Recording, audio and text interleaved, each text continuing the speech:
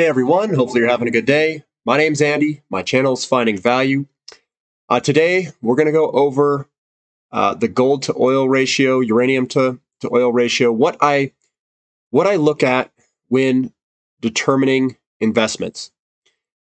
I've got on the right hand side here. I'm going to go over that first. I think. What do I look for? Why did I choose the areas that I'm choosing? So what I look for is a big bear market in something, and this works for commodities very well. And the reason I like commodities so much is that they can have outsized returns in very short time frames, especially if the valuations get to extreme lows. It's not so much with companies that control their selling price. So if you have a company that can control its selling price, like any company that is a consumer type company. So think of like Apple or any of these other ones. And what they do is they can control whatever they sell, the phone or the computer or whatever it is. And what they rely on is basically the growth and adoption of their products, the S curve. In commodities, it's a little bit different. They don't control the selling price of what they sell. The market controls it. And that's what's really awesome about it, because what happens is you can have very good, well-run companies that are in a commodity sector, and in a bear market, they're going to get sold way off. And you could have good companies that are high-cost producers, medium-cost producers, or low-cost producers. And what I look for is I look for a commodity price that went into a bubble and then basically sold off after the bubble. So you can buy really good companies for very cheap prices based off of the market conditions of that commodity.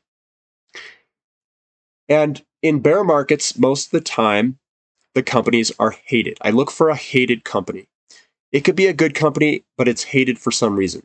Whatever it is, it's in the wrong sector, it's a high-cost producer, but it has good management. It's just in a sector that's not in favor. And another thing I look for is lack of investment. The longer the bear market and the further the valuation stays below the cost of the producers, the high-cost producers and medium-cost producers, the longer it stays below that, the more damage it occurs to the company. So if you're not in the sector, it's staying down, staying down, staying down, then you see it start to come back up. You can say, well, these companies survived what I would consider to be one of the worst bear markets in a very long time. So the companies that survived are probably pretty good. They probably have pretty good management teams for the most part. I mean, you're still going to look into it. And then the competition basically went away. So you have limited number of investments to go into because of the long bear market. And if a lot of companies died off, you probably have a pretty good chance of finding a good company, and the money flows when they go to come in are going to be funneled into even less companies, which is good. And that lack of investment means that it's probably going to take a long time to bring on new production, depending on what the commodity is. And another one I look at is tough to bring to the market. Is it tough to get this stuff to market? Is it a long lead time? Is it a short lead time?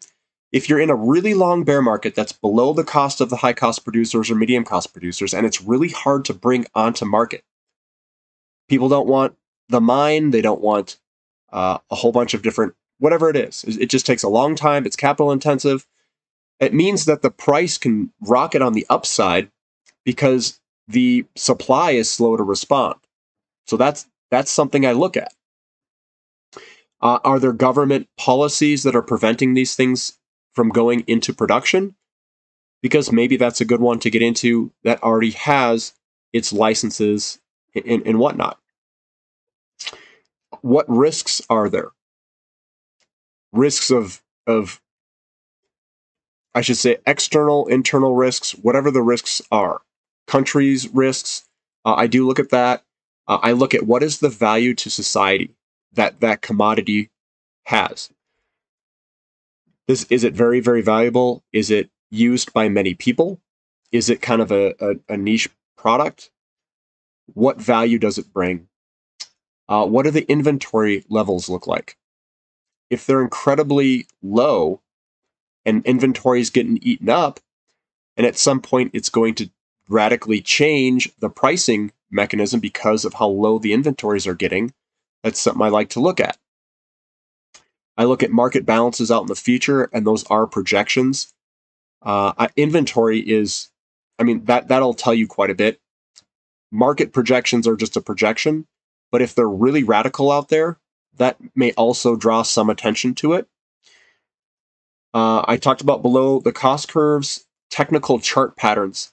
I also look at technical chart patterns, and what I look for there is I look for patterns that basically looks like they're coming down in a downtrend, and then they stop. The trend stops. It goes sideways in an accumulation phase, and then I like to see the almost start to come back up. So our timing's pretty good. And then I look at also money flows or volume. And I'm going to go over a couple of things I look at. I'm going to go over oil and uranium here for an example. I like energy a lot. And what makes them so good is uranium is one of the highest energy return on energy invested fuel types for electricity.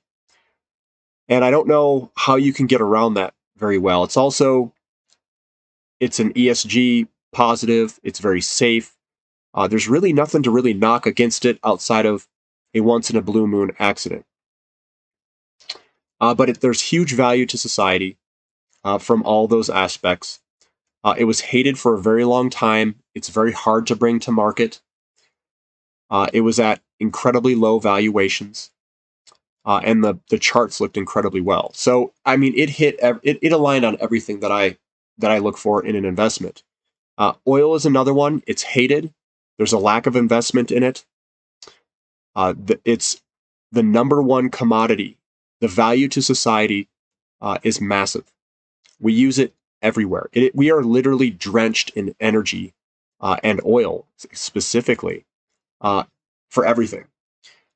We eat food, which is I would consider to be the most valuable thing to humans is water, food, and transportation, shelter and heating, all that stuff. And energy is dripping on all of those things. They talk about converting energy into food. And oil is really the thing that's driving it until we get to something else.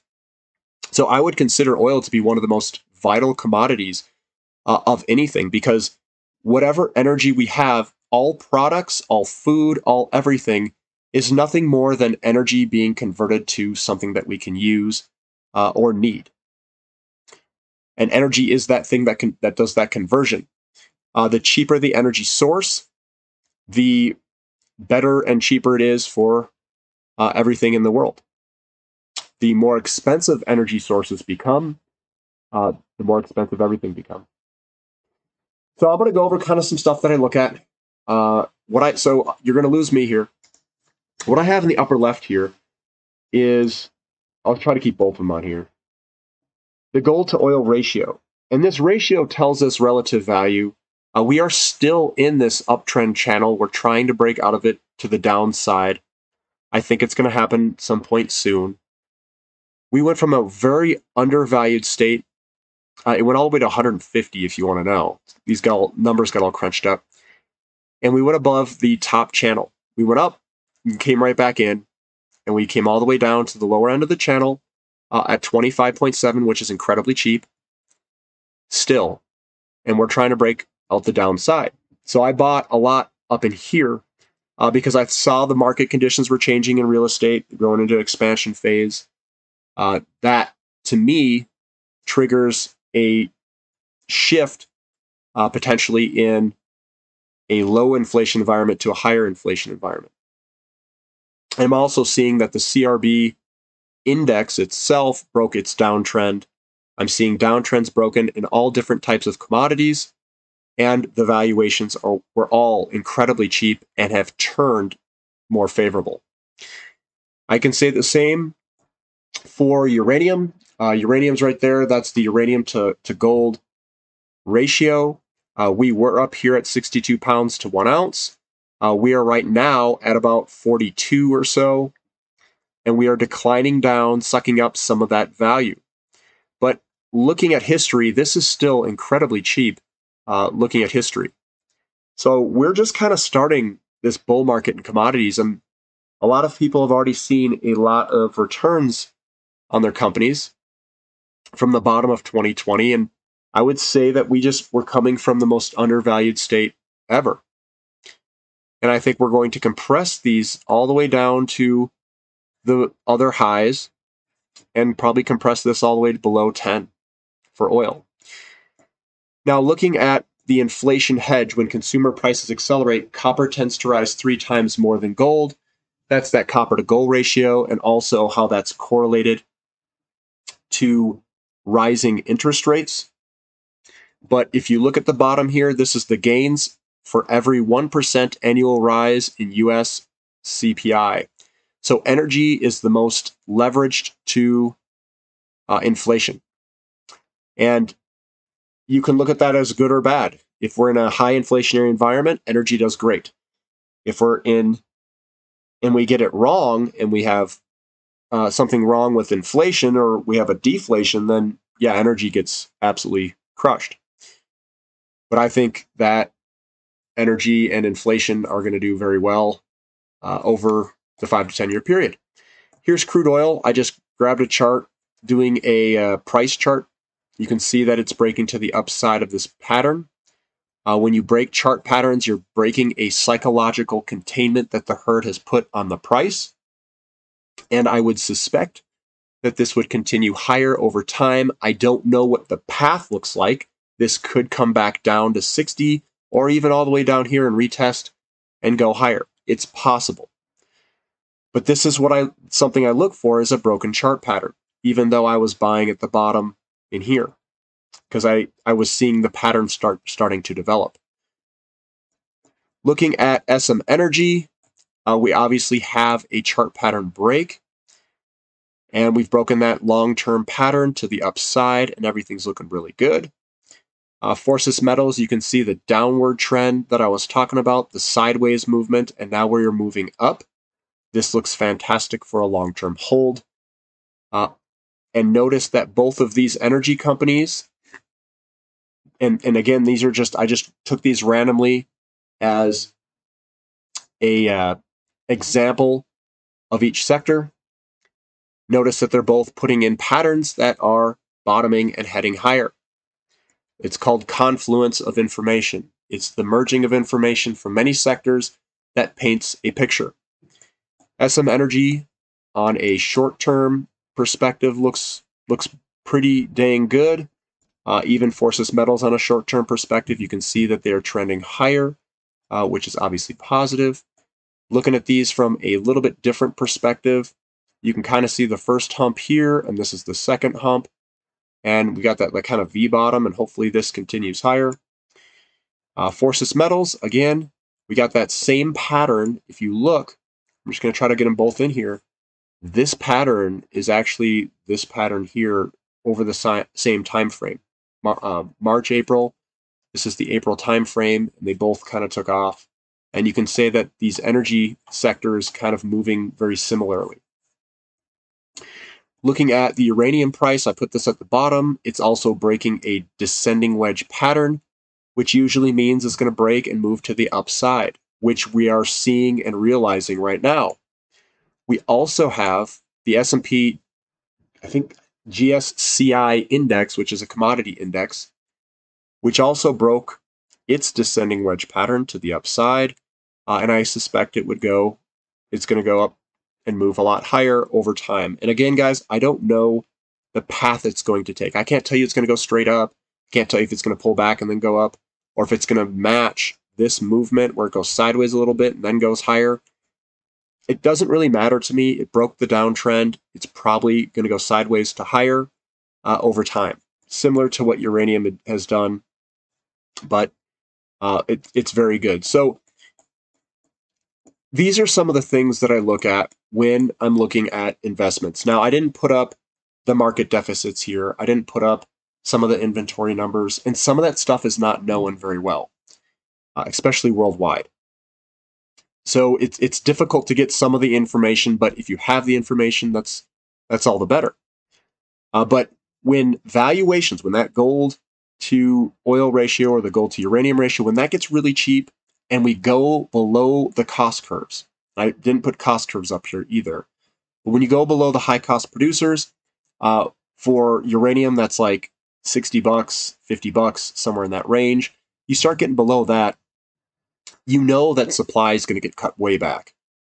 And if supply is getting cut back and you're starting to see the demand and supply go into balance, and then eventually you're going to go into deficit, which means that prices are going to have to increase to incentivize more production. These are the things that I exactly look at. And my approach isn't, I don't sit here and try to make 100% gains or 200 or whatever. I go for the big stuff. That's how I'm setting this up, and it takes a long time. It doesn't take, 2 weeks or 2 months or something like that. It takes years, 5 to 10 years even. So that's what I'm looking for when I'm looking at investments. I'm not looking for a short-term, quick turn of 20% or 40% or 100%. I'm looking for something I can pile money into and really use as an investment to really get a huge return out of it. And the way that I do that is by looking at these traits, by looking at the market conditions, and it is a part of timing it, because commodities look the worst at the bottom and they look the best at the top. So if you try doing cash flow models and net present value and all this stuff, it's not going to be pretty for you because you're going to be buying at the exact wrong time. You're going to be buying at a top and not at a bottom. You have to buy them when everybody hates them and they look really bad. And then the price turns around and then they become rocket ships. Now, is this going to be an easy ride with commodities coming up? I'm not exactly sure. It seems like the markets almost become more volatile sometimes as these swings are so big. But my strategy is to buy them when they're cheap. I know they're cheap. You buy them, you hold on. If we have another market dip or whatever, I just hold on and I buy more. I mean, that's been my strategy. I control risk by portfolio allocation size. I size things larger, smaller, given the risk of the company, or at least the perceived risk that I put on it. I underweight exploration companies because they're ultra risky. Sometimes they don't find anything. They just eat up all your money and don't go anywhere. Sometimes they don't track the underlying commodity very well, depending on the sector that you're in.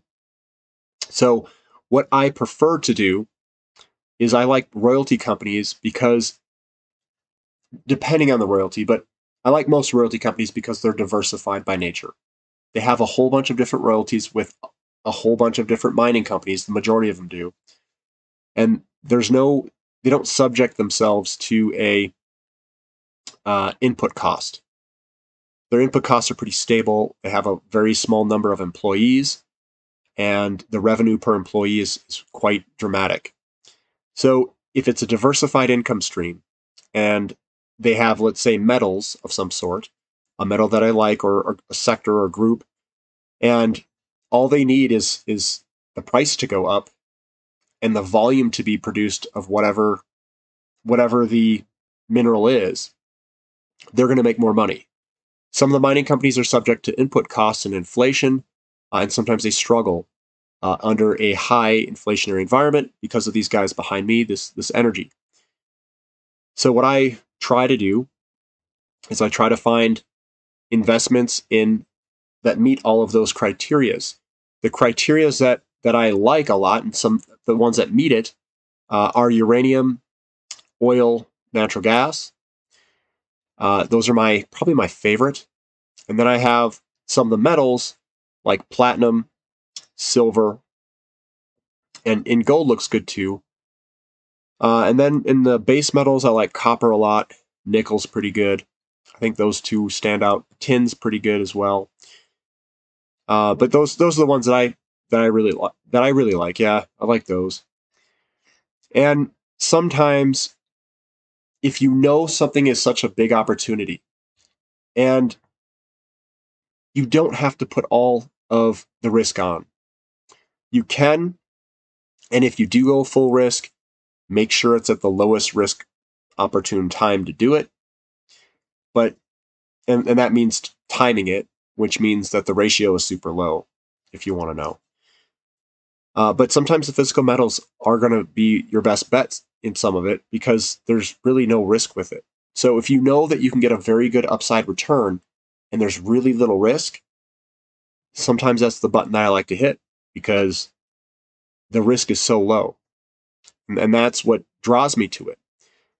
If something happens to your investment and it goes up eightfold, tenfold, 20-fold, the actual commodity itself, and you're in a company that doesn't do anything, I mean, you just missed your opportunity.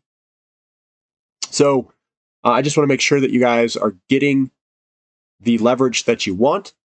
Make sure you're getting it. I say don't take on all the risk in the world. Do what fits your personality type. And risk doesn't mean volatility. Risk means that something goes up and it whatever you're in doesn't go up, or it goes negative, or it gets nationalized, or something happens. So that's the risk. So I wouldn't put all my money in the high risk stuff. I put roughly 20% of my net worth in the riskier stuff, and then I put a whole bunch in the non-risk stuff. That's the way that I do it. If you guys like this content, give me a thumbs up, subscribe to the channel, and thanks for listening. This is Finding Value.